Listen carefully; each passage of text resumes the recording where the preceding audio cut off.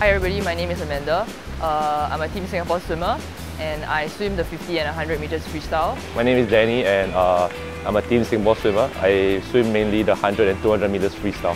You know, my goal would basically, of course, to achieve personal best. So for me in training, it's really working the smaller details that will give me a success in 25 seconds or maybe even 24 seconds. This is a lead up for the games in KL, so we're just taking it as a training and like a stepping stone meet towards KL.